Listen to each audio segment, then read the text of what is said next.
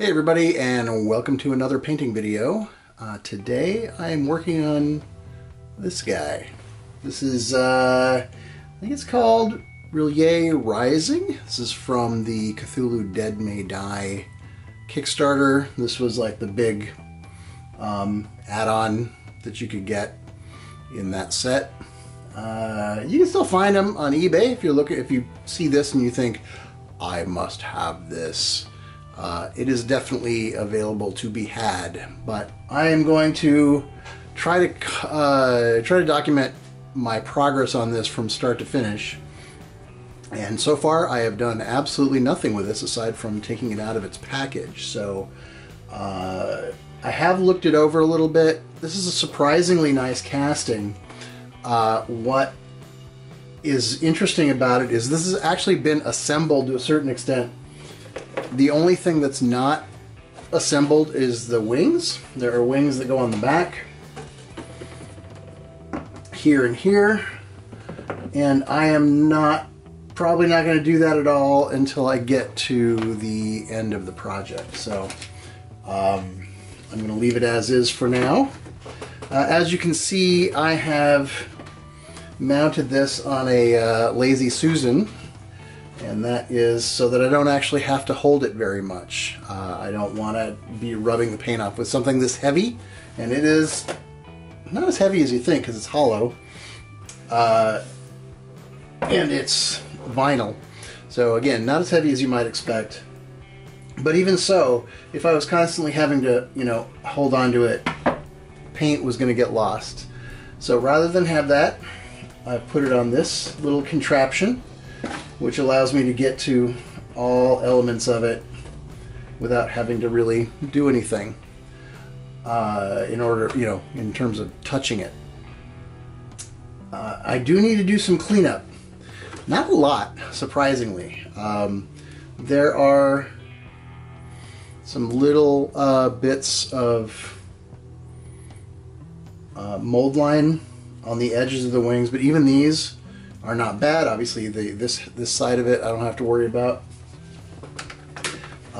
This, I have not really been able to find anything resembling mold lines, but there are some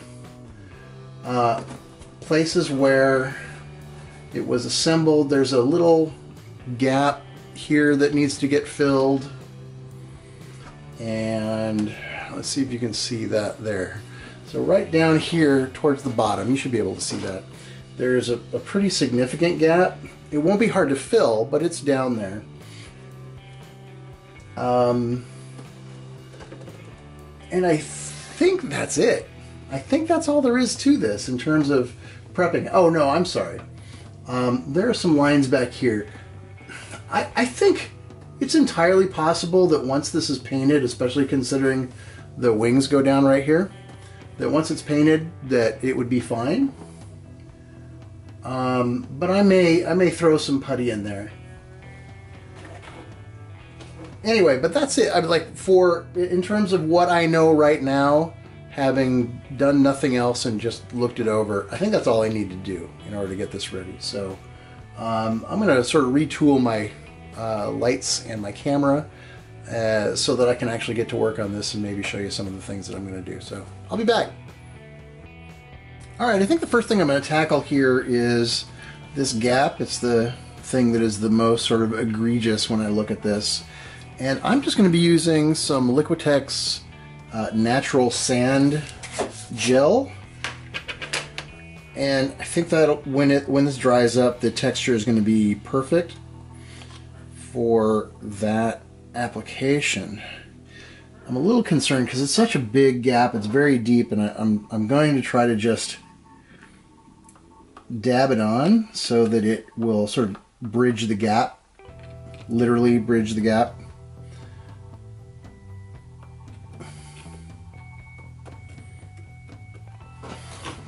I don't necessarily want it to use up enough to fill in all of the space underneath there. Luckily, this stuff dries very tough, so I'm not really concerned about it like falling in or anything. Let me take a brush, spread this out a little bit. kind of feather it. It will shrink a little, which is actually good. Any kind of remaining brush strokes should minimize in the kind of shrinkage process.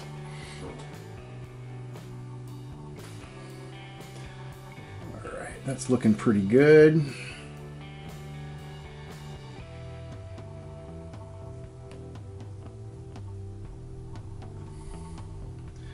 I'm always concerned about leaving too many like weird tool marks in there. That's good. There's a little bit more down here. I think I'll just use the brush. Ooh, that gap's a little bit bigger. This thing is just so big. This is probably, I gotta think about it, but I do believe this is the largest model I have ever painted.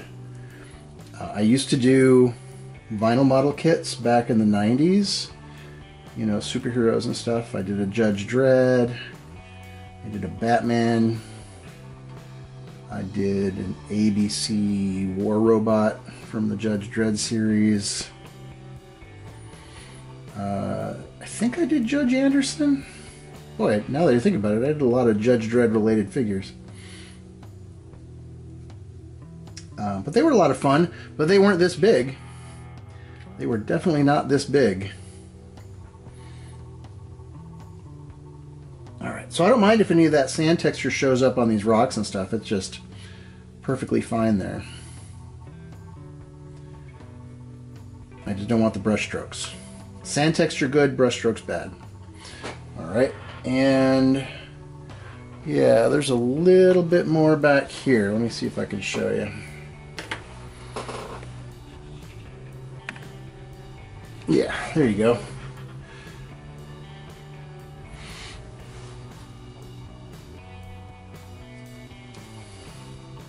Like I said, this does cure out pretty tough. So I'm not going to be worried about it cracking or breaking or anything like that.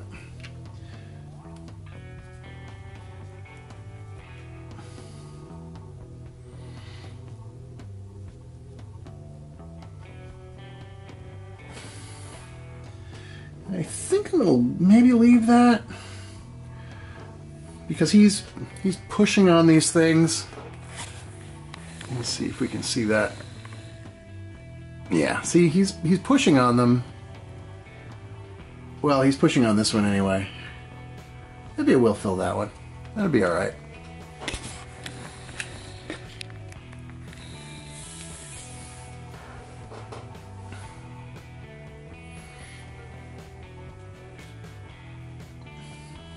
I was starting to think that, like, if it looked like he was actually pushing these over, then it would make sense for there to be a gap there, but no, they look like they're just sitting there kind of at a weird angle, so. An unspeakably weird angle. I don't know. Okay, let me show you what I'm looking at here now. Oh, where is it? There it is. So this has, that has an obvious gap. I don't know that because it just looks like that piece is just sitting on those rocks there, and I think I'm going to leave it. I think that's okay. Is it okay? I think it's okay. I think that's fine. All right. Let me think about some of the other stuff, reset the camera, I'll be right back. Okay, so the next thing I want to tackle is this little connection point here between the head and shoulders area and the torso and arm. There is a minor gap running through there. I say minor, but if this were a regular miniature, that would be massive. I'm going to be using Vallejo plastic putty, which I've been using more and more. I find it to be a very normally easy thing to use if the tip hasn't dried out, which this has. There we go. So I am actually just going to squirt this in there and spread it. That should be enough for there. And then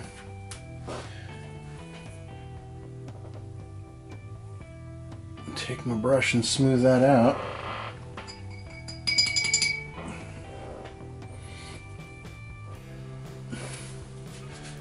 Just want to make sure the brush is damp.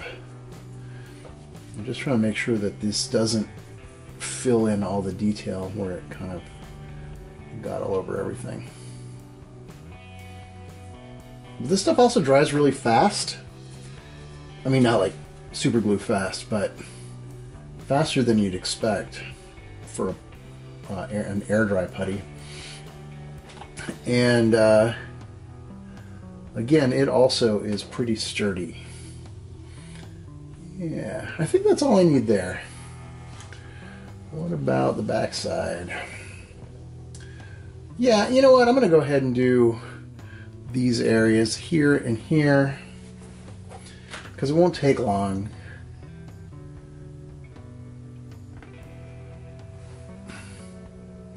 Again, with a piece this size,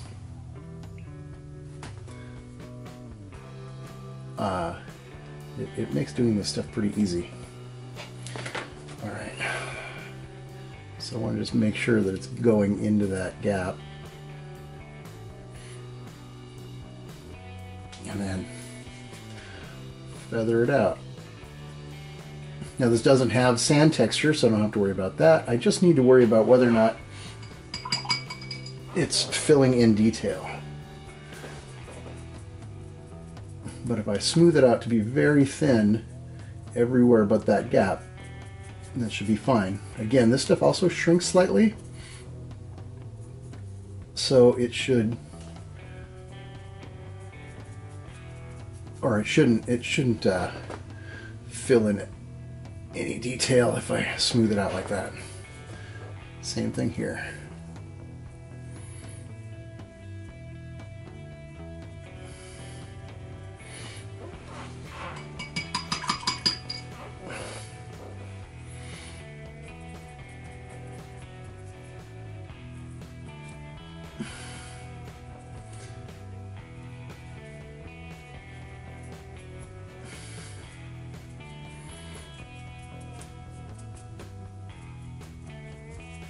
Alright, that's looking pretty good.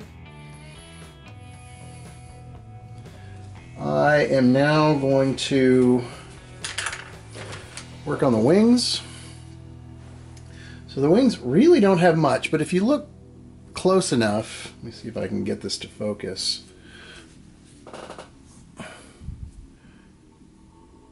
Hello? No? There we go. There is a line down this edge here. You can just about see it there. Yeah. Little X-Acto work should take care of that. Maybe a little sandpaper. Shouldn't take very long, but I'm just going to do that off camera because it's not a big deal. And then I'm going to wait for all that to dry. I'll come back and hit it with some primer, which might actually take a while. So because I put on so much of the sand gel, I figured it was going to take an extra amount of time to cure out. So this is actually now tomorrow. So it's been a full 24-ish hours since I last touched this. And since you can see, as it's all white in here, that is still not cured out, but it's fine. It will eventually cure out. The surface is going to be dry enough that I can paint over it, and I'm not really going to touch that area for quite a while anyway. So I'm going to go ahead and start priming. Today I'm going to be using my Grex XGI Genesis because it's got a big container there. I bought this airbrush because it comes with multiple sizes. There's actually 4 different sizes you can swap it out to. All I've got is the 0.2 and 0.3 millimeter tips. I don't have the 0.5 or 7, which either one of those would be better than this, but this won't be bad. I haven't used it in a while though, and I'm not sure. I'm not sure how it's going to behave. Seems okay. I was getting a little spitting there right at the beginning. I'll just keep a cloth handy to clean the tip.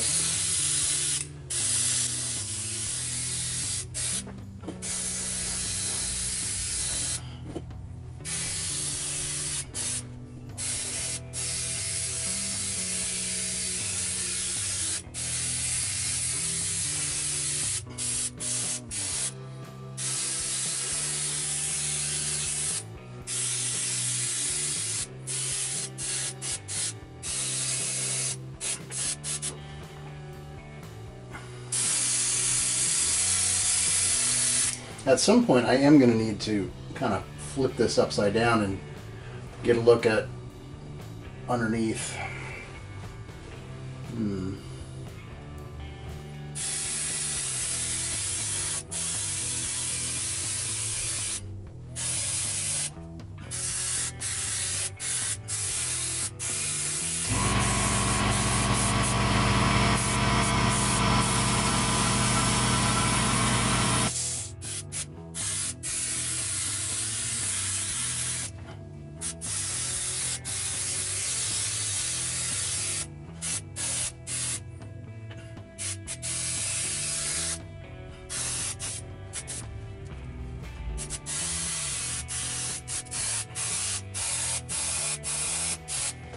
In case I forgot to mention it, this is actually Stynylrez from Badger, their primer.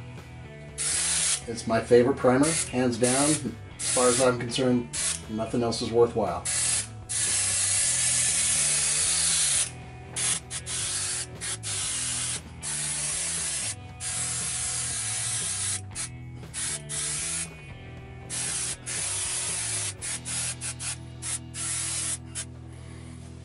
Getting under those tentacles is something.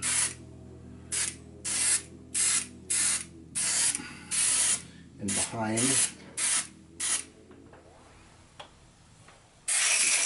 Oop.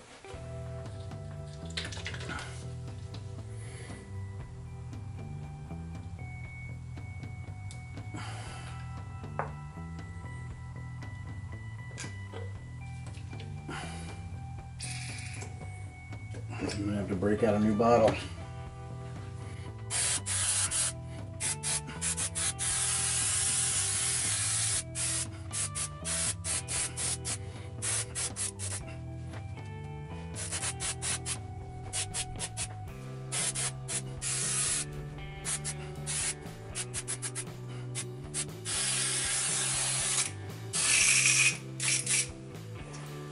Oh, gotta go find the new paint.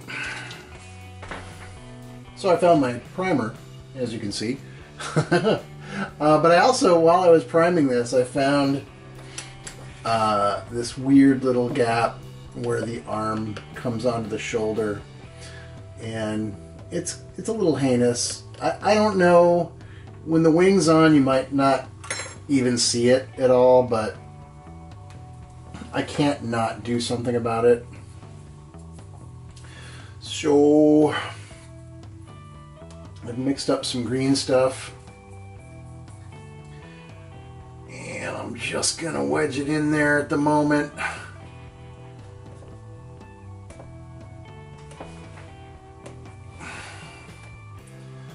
think I need a little more. It's funny because on the front side it's not there at all. It's not a problem. It goes on the way it should, but on this side it's pretty bad. Okay, this is just to get it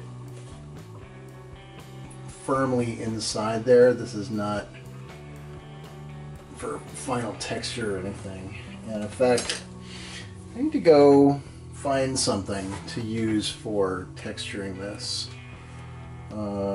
Actually,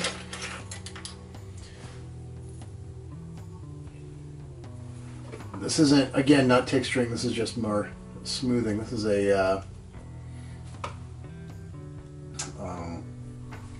silicone shaper. Now, it's so cold in here that the putty's way too hard. Let's use the back end.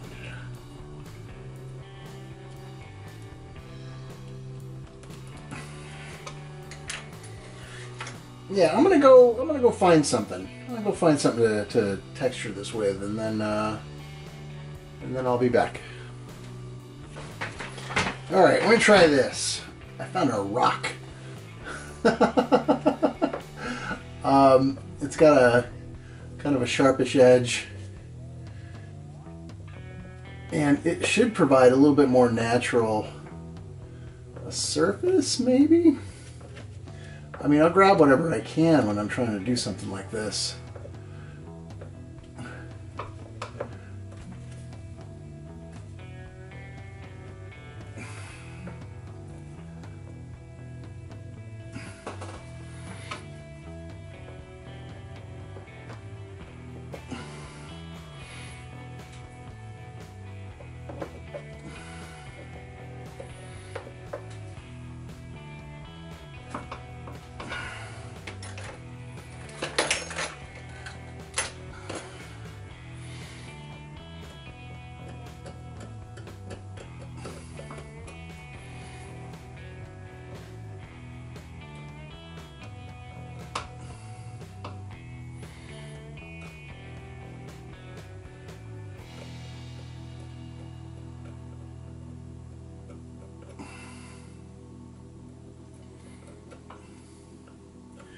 Well, I think that's going to be okay. I mean, truthfully, I won't know until I get primer back over that.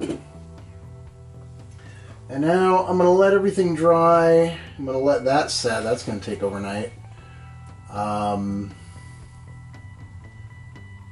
then I will get to painting. So I think I'm going to wrap up this video. We'll call this sort of the introductory video for today. So I guess we'll just wrap this up here. I think we've done all of our preliminary stuff, and this can just be our introductory video for this series, which will, I'm guessing, be at least 2 more videos, but we'll see. I won't know for sure until I really get to painting on the thing. So that's going to be it for this video. Thanks for watching, and I will talk to y'all later. Bye-bye.